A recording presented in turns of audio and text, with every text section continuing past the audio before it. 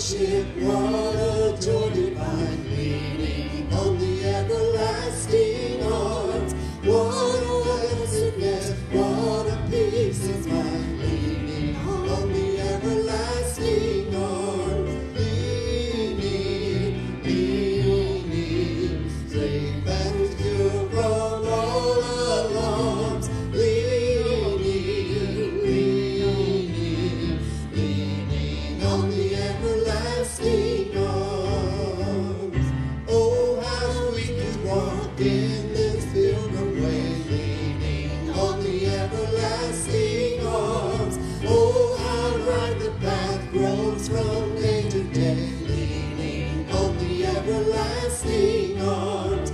Leaning, leaning, safe and secure from all alarms. Leaning, leaning, leaning on the everlasting arms.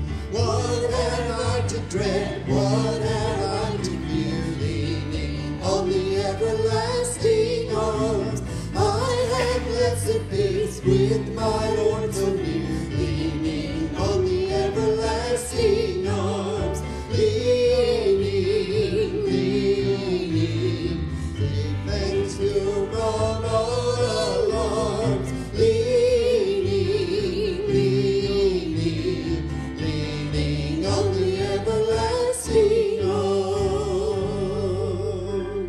Oh, good morning to everyone from Mount Vernon United Methodist Church. I'm Rev Tack Coley, and thanks to Mr. Jackie, we've got Miss Sheila, Sister Sheila with us today, and Billy on the bass, and Kurt here again. Every week, Kurt has been so faithful to be here and to make sure that you can be here with us. So as we come together today to worship, as we continue this, the word right now, I'll know more as to tomorrow exactly what we're going to do, but as of right now, we're still quarantined, sheltering in. Those of us of a certain chronological status, we don't want to use the word old age, but some of us that are more frail and fragile than others until May 13th. That means not before May 13th, until May 13th, we'll know more about exactly what we're going to do when we come back together. But I'm pretty sure, my opinion anyhow, is that when we get back together, we may have to refrain a little bit. We may have a new normal, so to speak, of what we do, but we continue to thank and to praise God that this sheltering in is working, and it's working very, very well for the majority of us, although we know that some of the numbers in the neighboring counties are changing some. We're not sure exactly why that is, but we're praising and thanking God that so forth. It's been tough. It's been real hard, difficult for some of us who are extroverts, who are just full of life and energy and trying to hold back and to stay at home and in place and to stay safe and sheltering in. But as we know, God is always with us in all situations, and we praise God for that. Pray with me now. Lord, we just come this morning. Lord, we thank you so much for this opportunity to worship together, to praise you. God, we invite you to come. Come now and pour your Holy Spirit out on each and every one of us, Lord, as we gather in different places. Lord, we gather together to worship and to praise you. Lead and guide us with your wisdom as we comfort now in the warmth of your love. In Jesus' name we pray. Amen and amen. Let's sing another.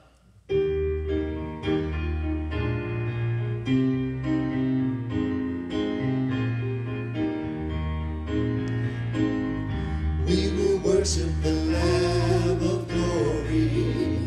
We will worship the King of kings. We will worship the Lamb of glory. We will worship the King, and with our hands lifted up, we will worship and sing, and with our hands lifted up, we come before you rejoicing, with our hands lifted high to the sky when the world wonders why.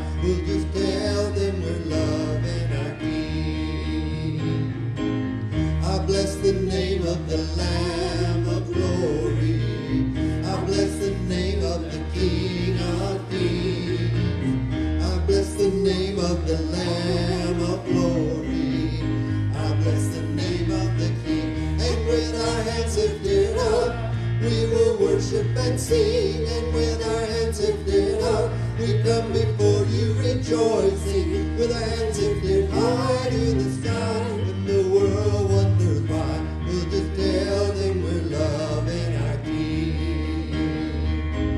And with our hands lifted up, we will worship and sing. And with our hands lifted up, we come before you rejoicing. With our hands lifted high to the sky, when the world wonders why, we'll just tell them we're loving our King. We'll just tell them we're loving our King. Let's say it one more time. We'll just tell them we're loving our King.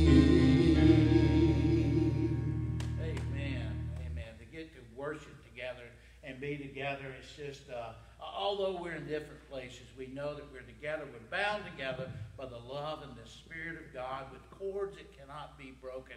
As we, now we're a couple of weeks past Easter, but we're still in the Easter season, the Easter tide that continues on for a 50-day period, that 50 meaning Pentecost. And at that point in time, May 31st will be the Sunday of Pentecost, and surely we have to be together. That Sunday, I'm thinking a pyro party, something where the Spirit of God just literally lights us all up, sets us on fire for the love of God. As we come this morning, a couple commercials and advertisements and such and so forth. And if you've got children and you would like to connect with our children here, go on to our website or our Facebook for our MV Children. You can find there on Wednesday evenings that Miss Zoe is doing a children's program via Facebook Hangout, I think it's called. You can find that and get involved in that. Sunday evenings at 5 o'clock, Mr. Sean is doing some stuff with our youth as well. So you may need to contact him to do that and find him on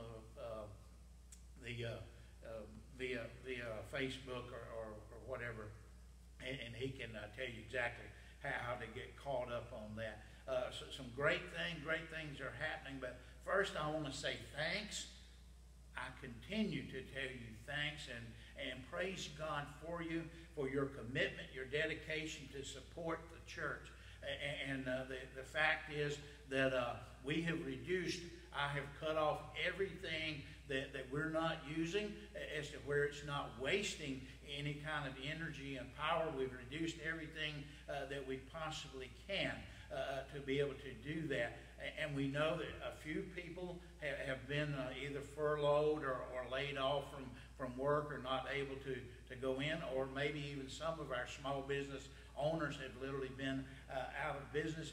And I'm sure mathematically that if you're receiving no income, that a tenth, a tithe of your income when you're making zero, well, that becomes zero, and we understand that. But for the rest of us that can continue our commitment, our dedication, and I praise and thank God for you that we're being able to do that, be able to connect. Via telephone, text messaging, various different ways that we've been able.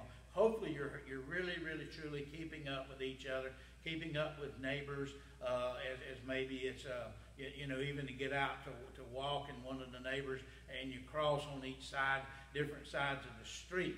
How different that really truly is. For those of us that's extroverted, it's really a difficult time. I know there's others who are not like that, who kind of enjoy having their space. And I think as we come back together, we're going to find out that might be more of the norm than it has been as we look and think and continue to remember those in this time that are isolated, who may be in a situation to where they're in a time of grief. And sometimes that depression itself draws us inside, and now we're asked to be sheltered in. But hopefully everybody is being contacted and connected with. And if there's any way possible at any point in time that you need anything from me, don't hesitate to pick up the phone and call, or shoot me a message some way. Get in touch with me. And if there's anything that anybody needs, our food pantry, thanks to our mission team and those that's been involved in it, and those who continue to bring donations. It's not unusual when I do come by that I have groceries to bring in to continue to support our food pantry and those on the west side who might be hungry. If you know of anybody that's got any kind of need that we can attend to, we certainly want to be able to do that. I think it's a point in time for the church to understand that we can find new ways. Churches do not change fast or easily. It's just the nature of being a church that we don't change very quickly or very easily. We've been forced into this, and well, I think it's been a wake-up call. And some of the stuff that I've read over the last few weeks about some of this stuff is certainly going to be implemented and a part of who we are into the future. We learn that sometimes we have to be forced. We've heard it. We've probably said it ourselves. Sometimes God has to slam a door closed for us to move to where God has already opened a new door, new ministries, new opportunities, things moving forward into the future. We continue to pray not only for those that are in a time of grief, but those are in a time of rehabilitation, regaining strength from maybe a procedure set, and God continue to be with those that we know of who have been fighting the COVID-19 virus. A few names that we actually know of these people, Lord, that we continue. But overall, we praise you. We praise you, God, that this has been an experience, and by far the majority of us have been able to withstand. And I literally say that like it's really been hard for us to just hunker down and hide from something that we really virtually can't even see. But God, we thank you for the very power of your presence and your Spirit always with us. Lord, continue to lead and guide us each and every day. Pray with me now. Humbly, God, Lord, we just thank you and praise you for this time, Lord.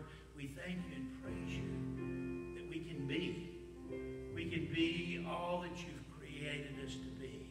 And although things have altered and changed, and God, just how different it is, Lord, that we put on masks to go out into a public place, to go and get a few groceries and to retrieve a few things that we need only when we have to go and to do that. But we go with covered faces, and God, maybe even into places like banks and places where wearing a mask might even sound off a trigger. Lord, we try to find some humor in it, but God, we know that we're really, really, truly trying to stay safe. And Lord, we know that you've given us the wisdom. You've given people the ability to understand viruses and how they're contracted, and although we don't understand why, God, we just praise you for giving us the knowledge and the wisdom and encouraging us to do everything we can to shelter in and to stay safe.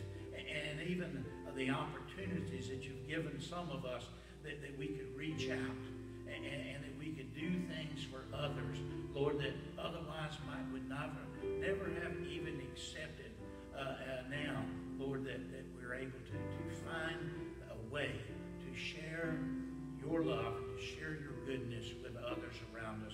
God, continue to be with the medical community as we work through this pandemic. God, as we now know that some doors are being reopened in our state, Lord, that there's some controversy about this, but God, we're in uncharted waters. So again and again, we turn to you, knowing that you are the skipper, that you're our captain, and that you'll lead us and that you'll guide us through these troubled times, God, and we praise you for that as we come now, Lord, and we open our own hearts and our own minds, God, and we pour out before you. Lord, you know us. You know us better than we know ourselves. And in all of our great intentions, Lord, that we still continue to fall short of being exactly who it is that you need us to be.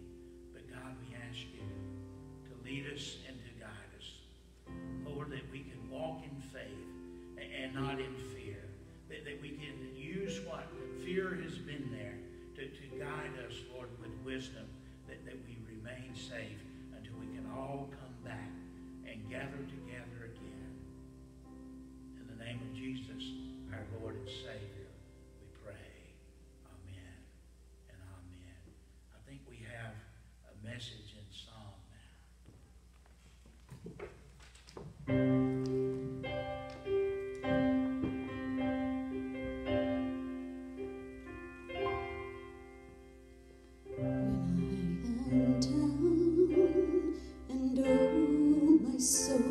So weary when troubles come and my heart burdened me, then I am still and waiting in the silence till you come and sit a while with me. You raise me up so I can stand on mountains. You raise me up to walk on stormy seas. I am strong when I am on your shoulders. You raise me up to more than I can be. There is no life without its hunger. Each restless heart beats so imperfectly. But when you come and I am filled with wonder, sometimes I think I glimpse eternity. You raise me up so I can stand on mountains. You raise me up to walk on stormy seas. I am strong when I am on your shoulders. You raise me up to more than I can be. You raise me up so I can stand on mountains. You raise me up to walk on stormy seas. I am strong when I am on your shoulders.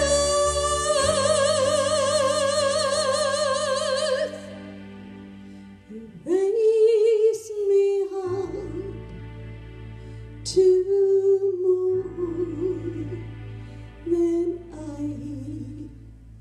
can be.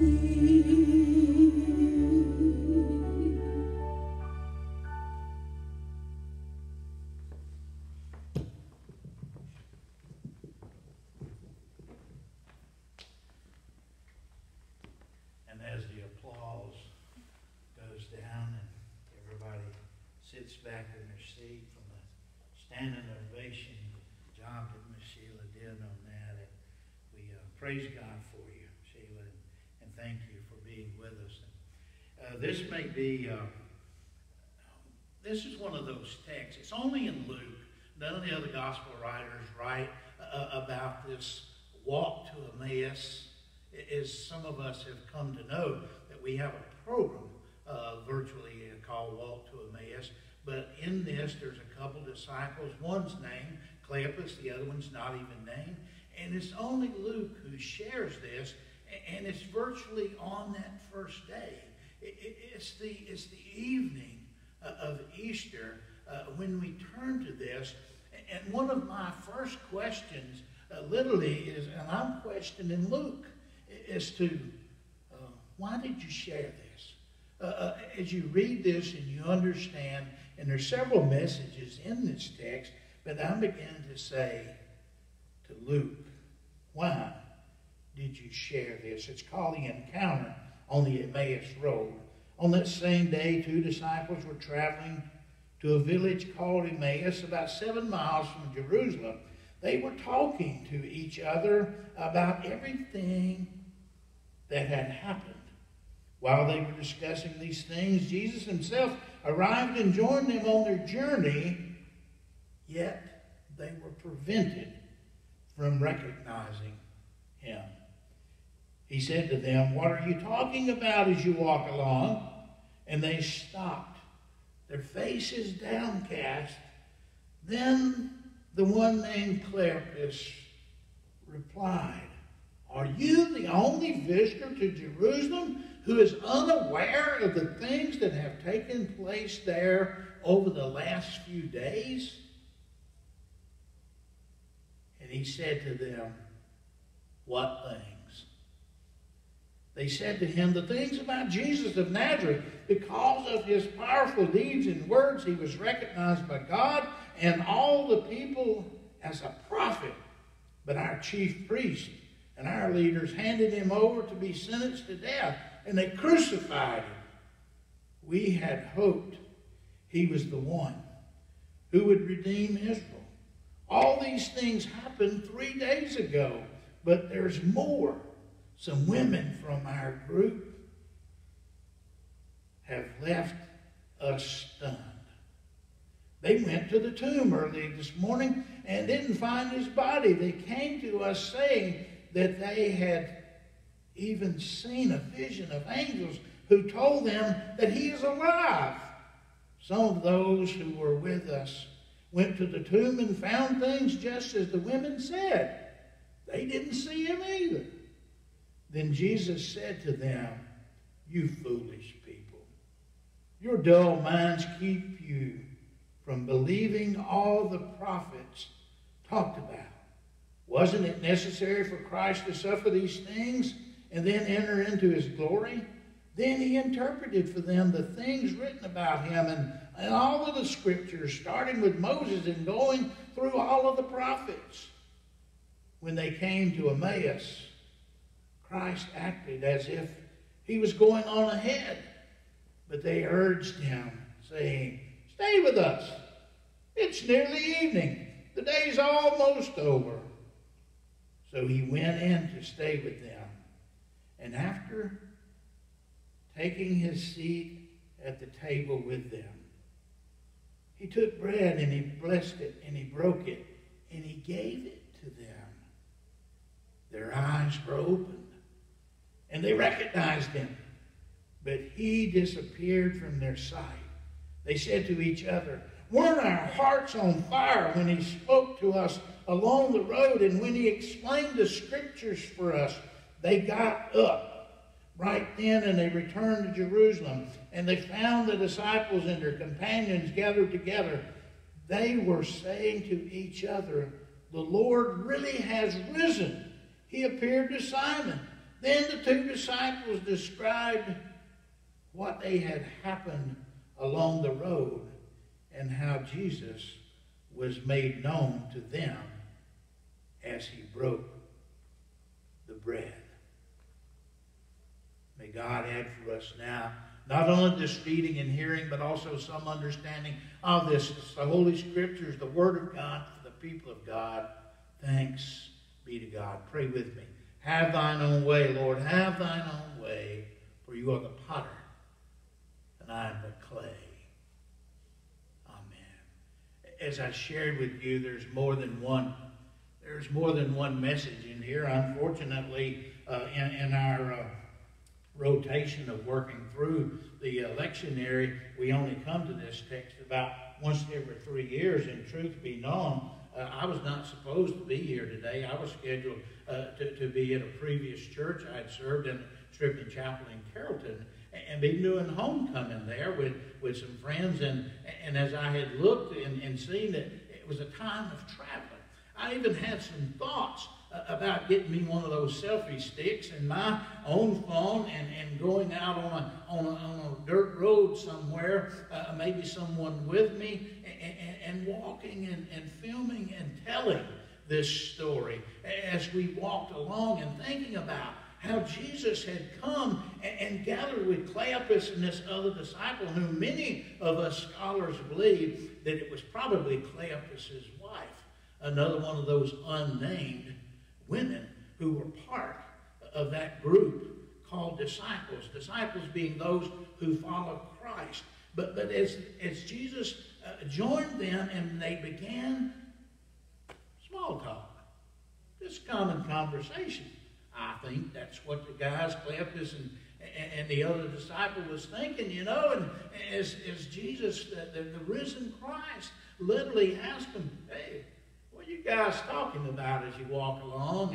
And, well, what do we talk about? Well, it's been some pretty weather. Well, it's been rainy. It's been cool. Blackberry winter's going on right now. And, you know, the kind of conversation we have sometimes, you know, and so forth and so on. But Jesus didn't miss the opportunity to begin to ask them, you know, what has happened? Tell me about it. Tell me your version of what's going on. And they said to him, you must be the only stranger that's been in Jerusalem and does not know exactly what's happening. And he said, what happened? Tell us. Tell us. You know, tell me what has happened. It's important that we know what has happened. It's even more important that we learn it in our hearts, to where then we can witness and we can share with others what Christ has done for us, what God has done for us. In all of our lives, we've had situations to where we found ourselves, you know, over the edge, or maybe between a rock and a hard spot, or whatever you want to say. Variously, over time, every one of us have had something that has occurred or happened to us, and so forth. And thanks be to God, we've lived to tell about it. And that's what we need to do. That's exactly what's happening here. Jesus is saying, what happened? What happened? And they began to share. And then Jesus takes over, and he begins to open up the Scriptures. It says, starting with Moses through all of the prophets. Understand this, the New Testament hadn't been written yet. So literally, they're talking about all the Scriptures, but they're talking more about the predictions of what the prophets had told. Like Isaiah 53 talks about the suffering servant. And here is to how things would play out as what they had just said. That Jesus, the one that they thought had come to be the Messiah, that would literally put Israel back into that very, very powerful, most powerful nation of all the earth, back to the status of when David sat on the throne, and they could hardly wait to be this, triumphant kingdom again, but they did not see what was going. And finally, Jesus says to them, you have dull minds. Let me help you. Let me help you understand what God is really, truly doing. What God is really, truly doing with you, and how God is always with you. You may have heard this before, but It's been said that while we're glad that Jesus joins us along the way, the real truth of it is, as Augusta, the Bishop of Hippo, once said, Jesus is the way. It's not Jesus the Christ who joins us along the way, but it's Jesus the Christ who is the way. And that when we come to recognize that we can never walk alone. We can never be alone. What greater news for us at this point in time when we're sheltering in, and even those whom we're sheltering in with, after a while, I don't know about you, but it seems as though, it's a good thing we got 3 levels on some of our homes so that we can get some separation inside of the house, and we're not just stuck in a little small cabin somewhere, so forth. Enough is enough of anything, but we're never alone. Maybe that's why Luke needs to share this with us. It's like yesterday as I was sharing with you to go ahead and read Luke 24, but I was talking about this amazing thing that Jesus had joined those disciples and that he was there with them as they were gathered together, and he came in and he told them, peace be with you. Shalom. That the peace of God always is with you. And I shared with you at the very same time that he was doing this, as we turn to Luke 24, and we find out that Christ is also with Cleopas and some other disciples, that he joins them along the road, and they're in conversation. And as they walk along and they get to where they're going, we're assuming that this would be Cleopas' house or their home. That's why I think, possibility that the other disciple was his bride. But they said, they urged him. I like that word, urged. They urged him.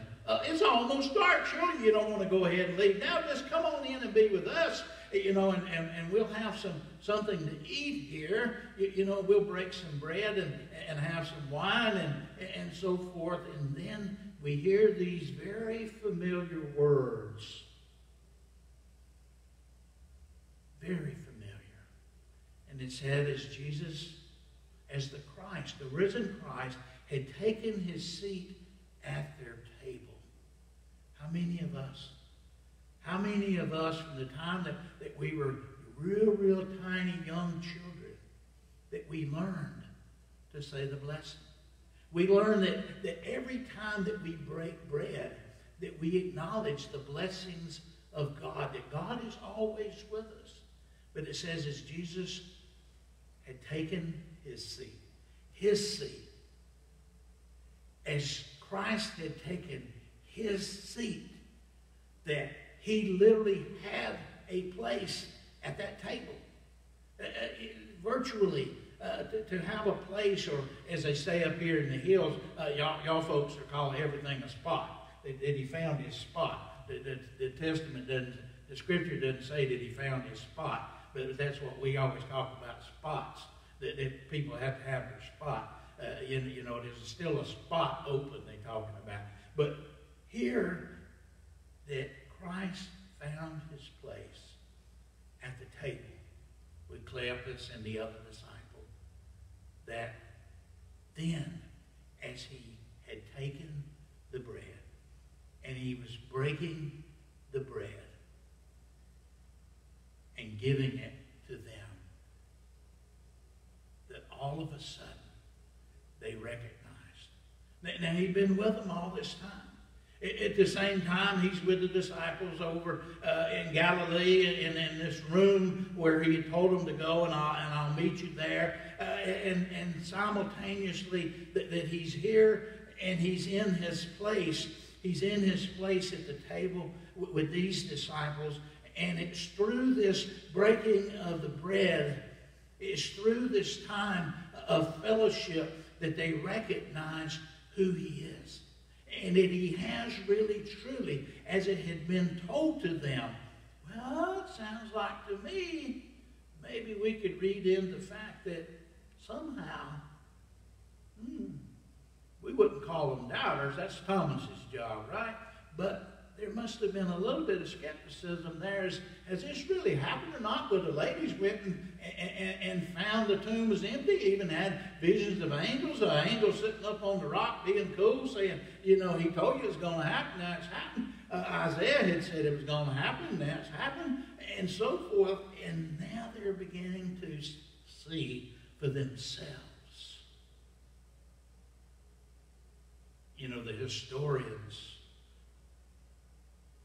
say that there may not have even been a community named Emmaus. They possibly, it wasn't even there, but it just some distance, 7 miles. Well, there's that number 7 again, that they had made their way to completeness all the way home. And Christ joins them there. Maybe this is what Luke wants us to see, that wherever we are, and what better place could it be than being in the center of our homes, being in the center of our lives, being in the very center of our families, and acknowledging that every time that we come to find our place, that we find our Emmaus. We find this time of being together. I don't know about you, but I'm yearning. I'm yearning for communion. I'm yearning for real communion, to be together and literally to acknowledge the fact that we can be one with Christ and one with each other. That we can literally come together. And it's a time for us here at Mount Vernon to where we always come to the altar like no other time that we come. We come and acknowledge God's presence, the very love and existence, the Spirit of God that is always with us as we come to this. I've recognized over the last several weeks that reading through some of the comments, and thank you for all of the many of you who are visiting with us here in the Mount Vernon community via Facebook, that I've recognized a lot of names. A lot of names that we don't see here. Names that I know that you're my brother or sister, but we just haven't physically met yet. And not only have you come once or twice, but now maybe today makes even, I think it's our 7th time of having our Sunday worship together, plus some other things that we've been able to do. But a time of coming together, and it's that Spirit of God. Maybe that's what Luke's wanting us to see. That the very Spirit of God can be with us and to help us to understand where is your Emmaus? Where is it that you're most at peace with God? Where is it in your own life, maybe for the first time, that you recognize that Christ has died for you? Perhaps that hasn't happened yet. I pray that it does. I pray that it does very, very soon for you. Maybe you're in question. Maybe you're inquisitive enough that you'd want to contact me. Please do. Look on our website, mblight.org, and there you can find the information where you can contact me. Maybe you're inquisitive enough that you would be willing to say, I want to find my spot. I want to find my place. I want to just thank and praise God that I already know where my Emmaus experience has happened. Where that time that I myself recognize that Christ has died and Christ has risen and the Spirit of God is with me and is well with me. And enough to the point that now, if nothing else, through the last several weeks, months now, that we have begun to yearn that we too might even be willing to welcome strangers. That's yet another part of this text, isn't it? That Cleopas and the other disciple, that they welcome a stranger. They welcome someone that they didn't even recognize until they broke bread together. They learned how to welcome strangers. Maybe we as a faith community via Facebook, that we welcome you. We welcome you as a brother or sister in the name of Jesus Christ, our risen Lord and Savior. And perhaps when, I didn't say if, I said when we are able to come together physically, that you would accept this as an invitation to come and to be here with us and become part of this faith community. And faith community, I invite you to accept this opportunity to be ready and willing to learn more about how to welcome a stranger. They're not really truly strangers, are they? No. They can be filled, or they are filled, with the same spirit and love of God. Where's your Emmaus? Where have you come to recognize God's love, God's saving grace for you? Hopefully you're walking. Hopefully you're walking and existing each and every day and every moment of the day, and realizing that we're all in the presence of the Spirit of God.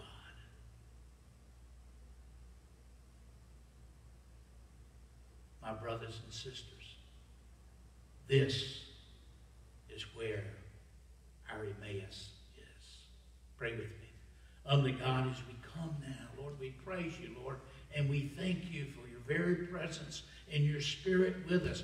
Lord, that your love and Spirit comes and it binds us together with cords that cannot be broken. Although, Lord, we're not physically together.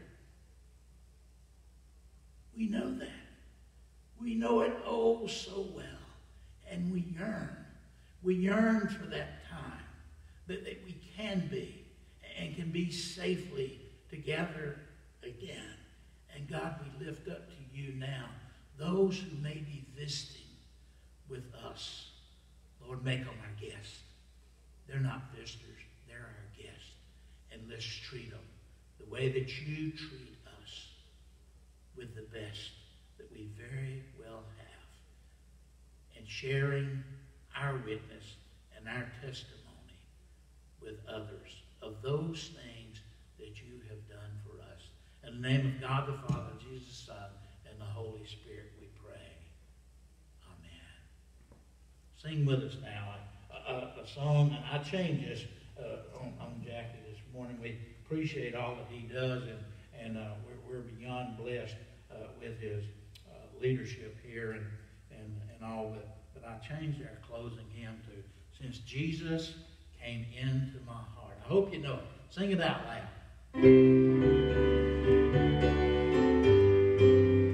What a wonderful change in my life has been wrought since Jesus came into my heart. I have light in my soul, for which long I have sought, since Jesus came into my heart. Since Jesus came into my heart, since Jesus came into my heart, words of joy, oh my soul, like the sea billows roll. Since Jesus came into my heart, since Jesus came into my heart, since Jesus came into my heart, words of joy, oh my soul, like the sea billows roll. Since Jesus came into my heart. Humbly, my prayer for you today is that your heart is filled, overflowing with the very, very Spirit of God until we can gather together again. May you be at peace. Stay safe and sheltered in. In the name of Jesus, our Lord and Savior, we pray. Amen and amen.